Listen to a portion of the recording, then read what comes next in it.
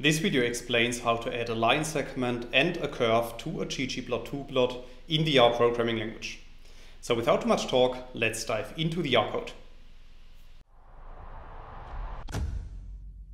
So as a first step in this video, we need to create some example data, as you can see in lines 2 and 3 of the code.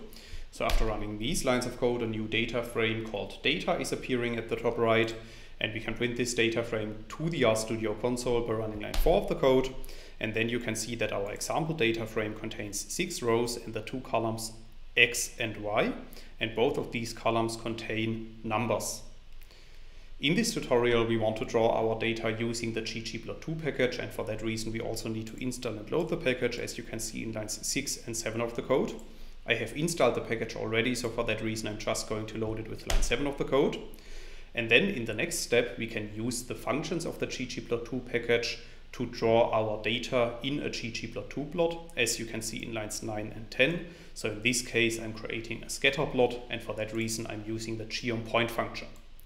So after running lines 9 and 10 of the code, you can see at the top right of RStudio that a new data object called ggp is appearing. And this data object contains our scatter plot, as you can see by running line 11 of the code, because after running this line of code, the scatter plot is appearing at the bottom right.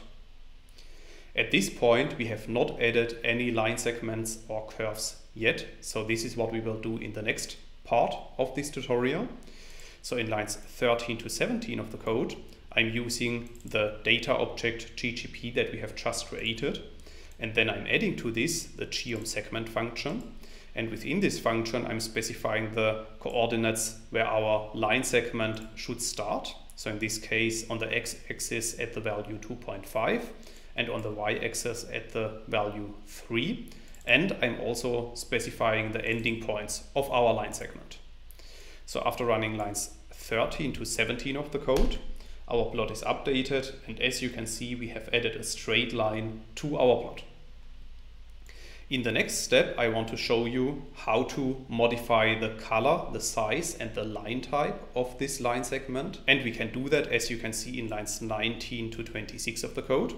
So once again, I'm using our ggp object as a basis for our plot. And once again, I'm adding the geom_segment function to our plot. And once again, I'm specifying the start and ending points of our line segment. However, this time I'm also specifying the color argument to be equal to a hex color code. Then I'm increasing the size of our line, and I'm setting the line type of our line to be equal to dashed. So after running lines 19 to 26 of the code, you can see that our plot is updated once again, and this time we have added a dashed line with blue color and a larger size to our plot. It's also possible to draw multiple line segments to a plot, and this is what I want to show you in the next part of the code, starting in line 28. So as a first step of this example, we need to create a data set that contains all the coordinates and the colors of our lines that we want to add. So after running lines 28 to 32 of the code, this data set is created, and we can print this data set to the bottom in the RStudio console by running line 32 of the code. And then you can see that we have created a data set containing 3 rows, and each of these rows contains the starting x and y coordinates, the ending x and y coordinates, as well as an indicator for the color of this line. And then in the next step, I'm using the geom_segment function once again to add those lines to our plot. So as in the previous examples, I'm using the ggp object as a basis. Then I'm adding the geom_segment function. However, this time I'm specifying within the geom_segment function a new data set, which is equal to our lines data set that we have just created. And then I'm using the AES function to specify the aesthetics of our plot. And within the AES function, I'm setting the different arguments to be equal to the column names in our lines data set. So after running lines 35 to 41 of the code, our plot is updated once again. And as you can see, this time we have added 3 different line segments with different colors. And on top of that, we have even added a legend on the right side of the plot, which identifies the different lines. So until now we have only drawn line segments. However, in this tutorial I want to show you how to add line segments and curves, and for that reason in the next step we will add a curve to our plot, and we can do that as you can see in lines 43 to 47 of the code. And in this case I'm using the geom_curve function instead of the geom_segment function. And within the geom_curve function, I'm basically specifying the same values as in the geom_segment function. So I'm specifying the coordinates of the starting points and of the ending points. So after running lines 43 to 47 of the code, you can see that we have added a curve to our plot. However, it's also possible to modify this curve. So in the next step, I want to modify the curvature, angle, and NCP arguments to change the shape of our curve. So after running lines 49 to 56 of the code, you can see that our curve has been changed according to these values. It's also possible to add a line segment and a curve at the same time to the same ggplot2 plot, and this is what I want to show you in the next part of the code in lines 58 to 68. And in this case, I'm simply adding the geom_segment function and the geom_curve function to our ggplot object.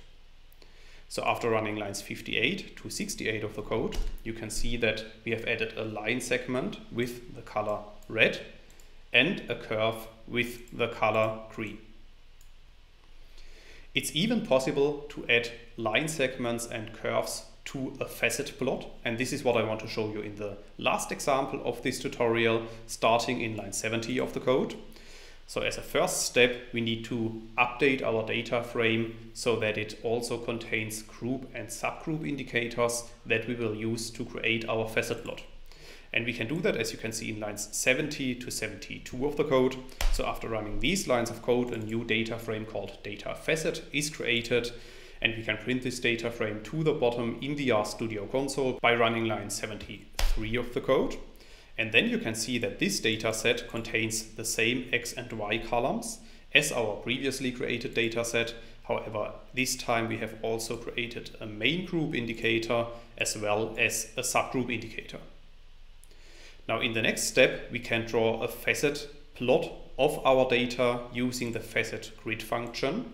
So after running lines 75 to 77 of the code, a new plot object called ggpfacet is appearing at the top right, and we can draw this plot to the bottom right by running line 78 of the code.